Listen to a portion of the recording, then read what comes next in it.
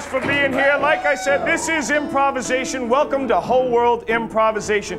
Everything that we do tonight is going to be made up on the spot. Not one line is planned, no jokes are planned. We put the actors on the stage and they improvise every single second. They are out there on the edge, and you're going to get to see everything we do on the stage tonight. Not only that, but we got cameras. We got big cameras and we got little cameras, and we go out into the public with all kinds of groovy cameramen and we hide these cameras. And we mess with the public. You, our lovely public from Atlanta, we mess with you and we capture these on film right here for you to view throughout this show. Ladies and gentlemen, I want to tell you, not only is everything improvised, but the music is improvised. This man, Mr. Kevin Little, my good friend, musical genius. Give it up for Kevin Little, ladies and gentlemen. In the audience tonight. Y'all are being wonderful right off the bat, and I thank you for it. I thank you for your suggestions. Please welcome to the stage to begin the night, Lance and Emily. For your pleasure, here they come.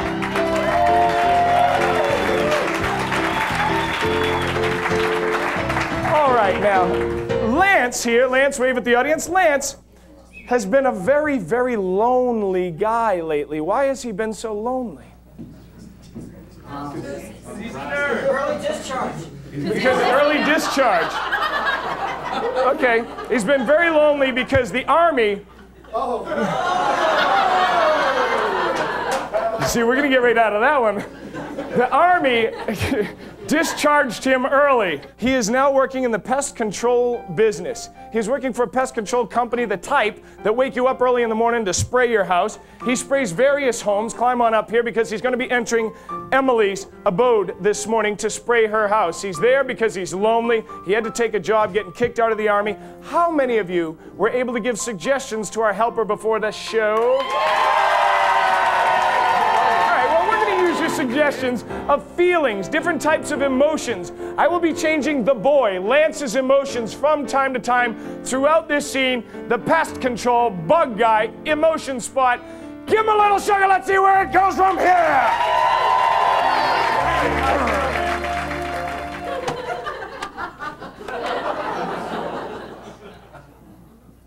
Ma'am, would it make you feel more comfortable putting on Would it make you feel more comfortable putting on appropriate clothing?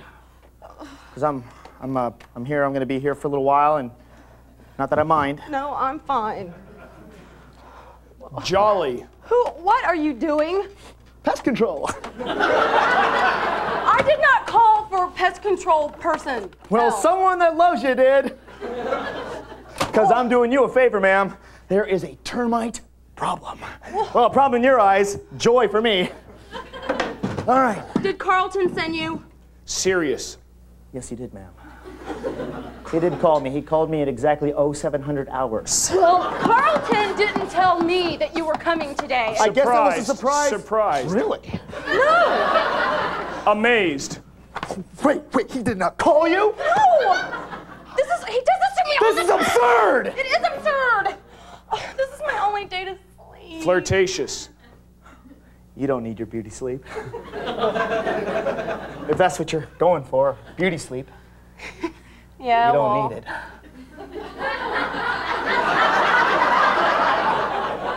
Thank you. Would you mind if I Complimentary. continue spraying this beautiful apartment? Aw, thank you. How much are you paying for this apartment? $725, all utilities. Seductive. I can pay that for you. I make a lot of money doing this. I might not look it, but I do. I'm sure you do. You see this? Wow. Proud.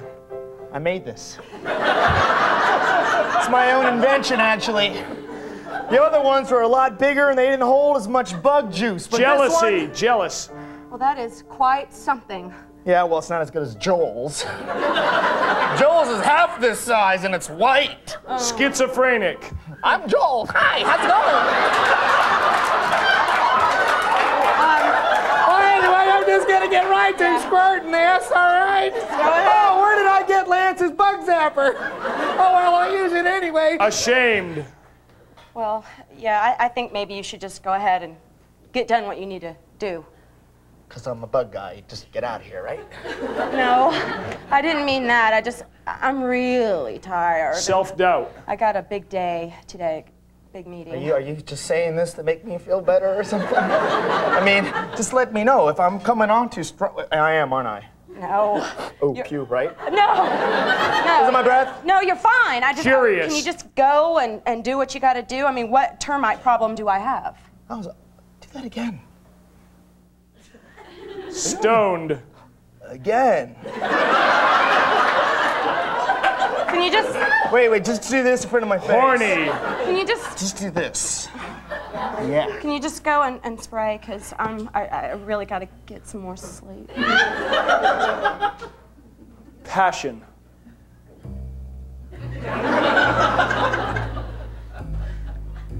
I need to tell you something. I didn't come here to spray. I've been watching you. I've been looking at you. I've been watching through your window. You're the most beautiful woman I've ever seen in my life, ever. Thank you. And I got something to show you.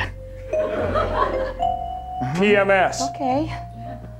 Okay, that's it? Just okay? No, You didn't compliment me, I just complimented you. you're in my...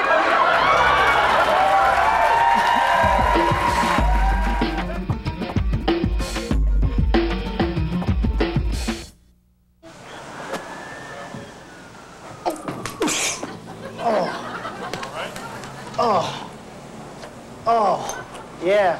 Okay. Yeah, thanks.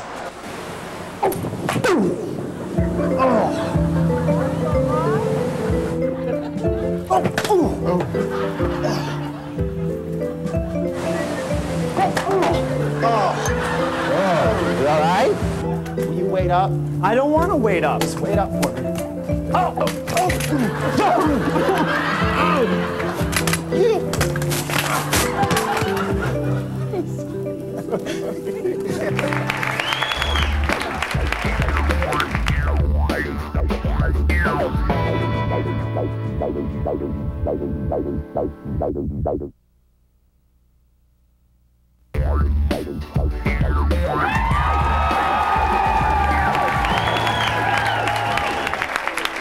Please welcome Phil, Kaylin, and Michael onto the stage. How you guys doing? You doing all right? Feeling good? You see these three guys, ladies and gentlemen?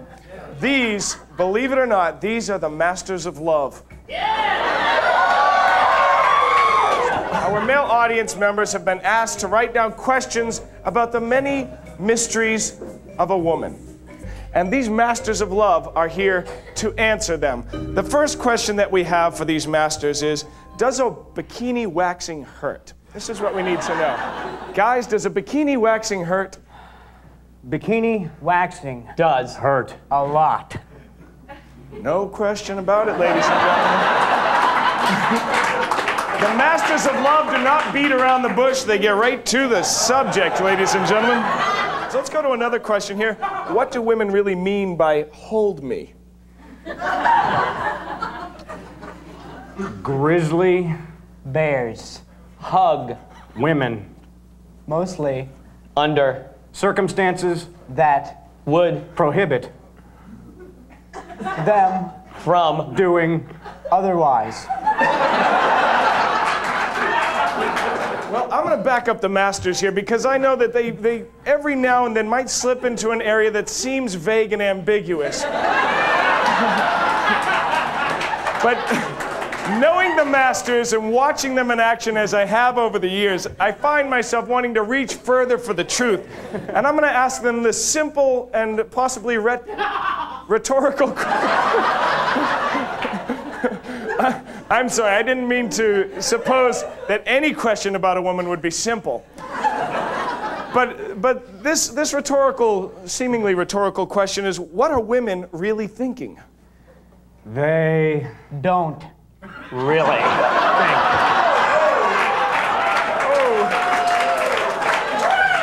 Wow. All right, there's nothing more direct than brevity. So let's ask it in a different way. Do women think about sex as often as men do? Do they think about it as often? Oh, yeah. Short and sweet, there you have it. They certainly do think about it. Then why do women lie about how many people they've slept with? Because women don't have a lot of partners to lie about. They're not always ready to admit flaming, slutty whores that they are.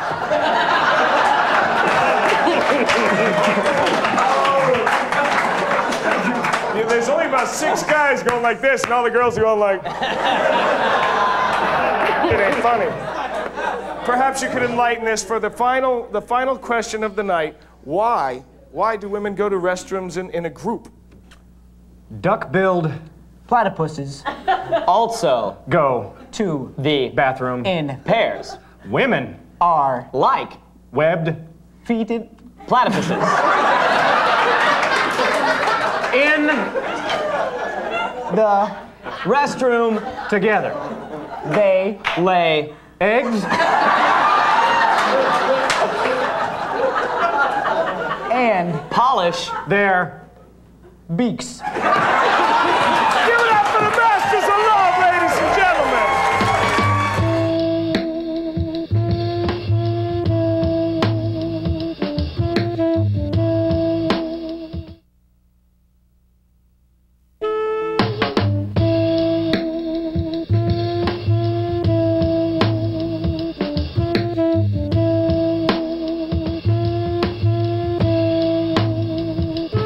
Why would you give millions to a low-life con man evangelist?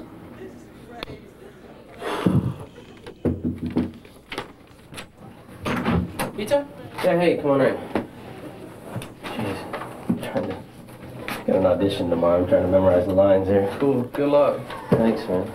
Do you have 5 minutes? I'll give you a $10 tip if you have. Damn, I got 2 other runs to run on. I'll give you. I mean, I swear, I'll give you the rest of the change if you'll just read this with me one time. Sure. I mean, I've got this Okay. audition tomorrow, and it's just like Yeah, man. That driving me sounds crazy. good, man. I mean, sure. You're Conrad. I'm Mr. Giovanni. Can you tell me why, Mr. Giovanni, would a powerful, respected businessman like yourself, why would you give millions to a low-life con man evangelist like revered Teddy Towel? Conrad, you're so young. You want to do me a little favor? I'll give you a $10 tip. I've got an audition tomorrow for a movie. ¿Habla inglés? No, no hablo inglés. Un poquito? Poquito inglés. Poquito? Poquito. Can you tell my wife why Mr. Giovanni would among a powerful and respected businessman like yourself, why would you give millions to low-life common evangelists like Reverend Teddy Towell? Conrad, you're young. I mean, you're not my family, but I treat you like family, yes? Yes. Yes? Yes. Yes. You are like my own father. Get down, Conrad. Oh my God. Conrad, they're everywhere. Look over there. Do you see him, Conrad?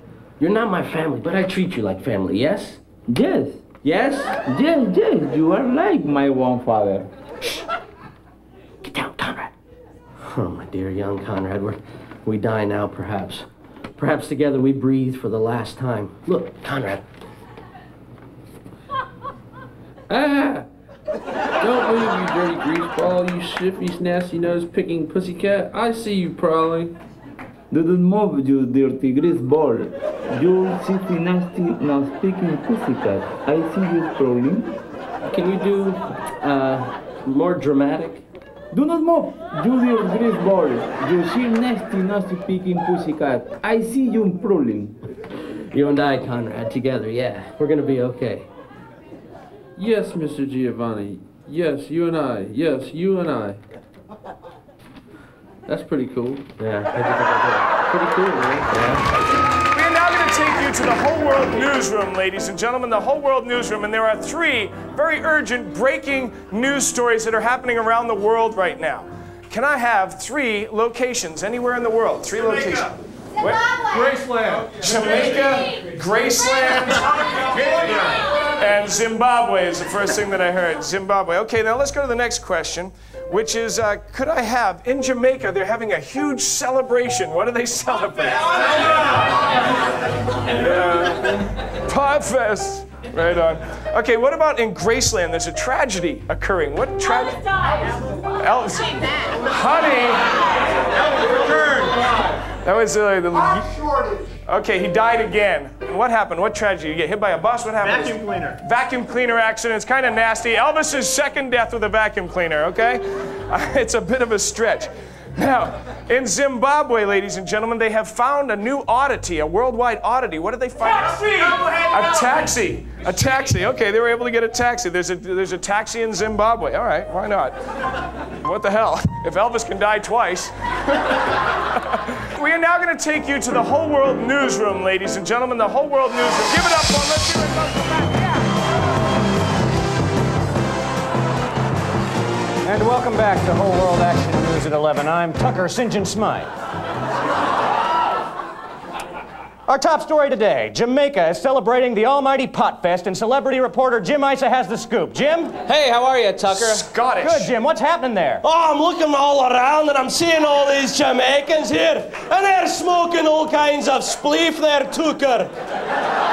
Jim! Fascinating. Jim, does it look as if the crowd is going to get out of control, or are they keeping it well in good, clean fun? Woody Allen. Well, it's funny that you should mention that because I saw my rabbi and he tried to pass me a joint and I said to him, Rabbi, I shouldn't be smoking right now. I'm working. He said, it's okay. I shouldn't be smoking too. I'm about to give a bris. It was interesting. So I thought that maybe perhaps things were going to get out of hand here. Well, I can understand the temptation, Jim. Are other Americans like yourself there being tempted and succumbing? Dr. Evil. Yes, my friend, they are.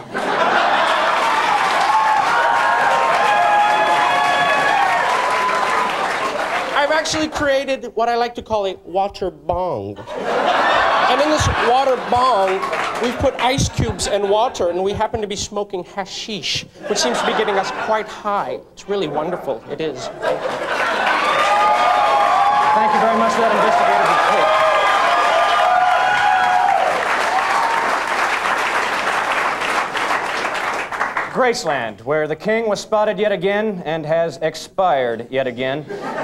On-the-spot investigative reporter Phil Cater has the scoop. Phil? Irish. Hello there, Tucker. Well, it's a sad day in Graceland again. 22 years after the first death of the king, well, the housekeeping help came into the main mansion in Graceland and found him on the floor. This was actually Elvis's physical body. Bullwinkle. That's right, Tucker! That was Elvis! We all thought he was dead, but he was just working as a handyman around Graceland. When they found him with the vacuum cleaner, he was experimenting with a new liposuction technique, trying to reduce the tons of fat that were on him after all these 20 years, don't you know? Fascinating story. Phil, tell the American people this. Has a memorial been set? Can people mourn yet again for the king? James Brown. I personally gonna mourn for the king. Because when I met him in 1964, he said to me, James, if you're ever coming down, you went down to downtown, and I ever see you down there, and I go around the sidewalk, and you're being running downtown, and I'm gonna be your friend for life. And he was. And so that's why I'm sad that the king is dead. I wish he was back, but he's not. He died with the vacuum cleaner. And that's all I got to say. The king is dead. Long live the king. Ha!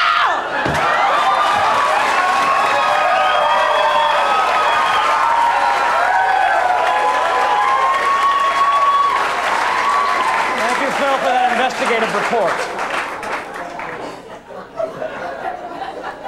Zimbabwe, where the Z apparently stands for Zowie, check me out, I got a cab.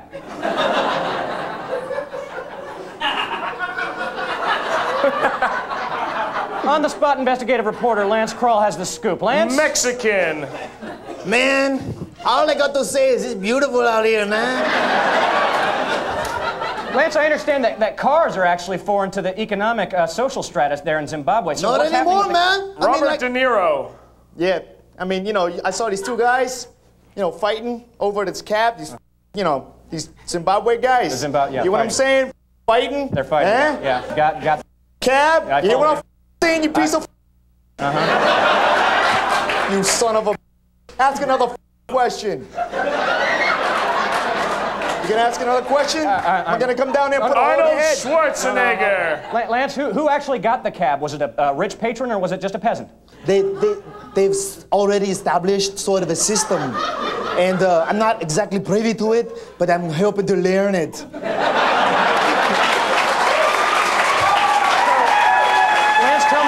indications that the economic situation there is actually going to improve? Christopher Walken. Wow.